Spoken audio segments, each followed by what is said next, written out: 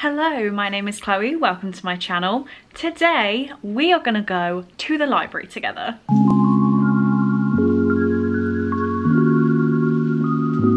I am not loving the hat inside. My head is also very small, so hats always look silly, but it's a bad hair day, so the hat is essential. I wanted to bring you this video because there is a bit of a lack of library content, at least in my subscription feed, so I wanted to show you my library. I am very grateful to live in a town with an amazing public library, and I guess you will see it very soon. What I might do is when I get there, I might do like an overview of the outside and stuff and give you some stats and how much money it cost, because that is all readily available. It's a big library. So I currently have some books that I need to take back, so I thought I would show you those first. The only one I've read is Paper Girls Volume 1, which I read, a month ago, 2 months ago, and did enjoy it, but you know, it was a quick, easy experience. The other 3 books I haven't read, and I'm just not drawn to them right now, so if I'm going to be using my library, it needs to be books I want to read more than my physical collection. So we have Half a World Away by Mike Gale, The Witch Elm by Tana French, and Pet by Akwaeke Emezi. I hope I've said that right. But yeah, there just wasn't anything. Oh, this was reserved for somebody in June. Guess they can keep that. But yeah, all of these I know I can get if I go back to the library, so I'm not like upset about taking them back.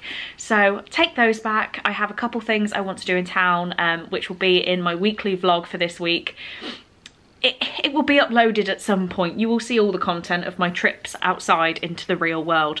But this one is just going to be for the library. I have no real aims of what I want to get, but let's say I want a graphic novel of some sort, a YA book of some sort, and an adult book of some sort, I guess. Yeah, hope you enjoy coming with me. Okay guys, so here we are. This is the Hive of Worcester in England, if you're unaware. This golden monstrosity was opened by the Queen in July of 2012. It cost £29.7 million. According to Wikipedia, it houses over 250,000 books. And as you will have seen, it was a joint project for Worcestershire County Council and the University of Worcester, which is actually the university I went to. So not only did I spend most of my teenage years in here, I also spent all of my university time in here as well. Let's just head inside.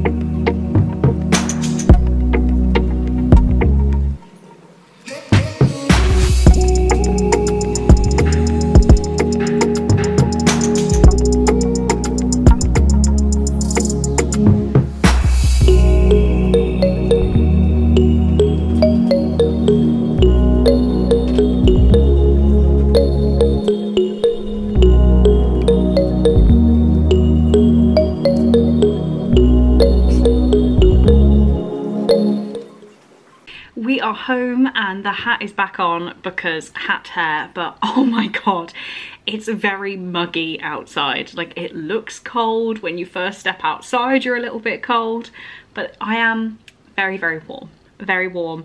I hope I got enough footage of the library. I did not visit the children's section and didn't look for middle grade books because I can't show you that. I'll try and put a few photos on the screen of what the children's area looks like. It's so good. I will say, I'm making this whole video like the Hive is amazing, but I have been told off by security twice there as a teenager for trying to read in the children's section. There's call booths.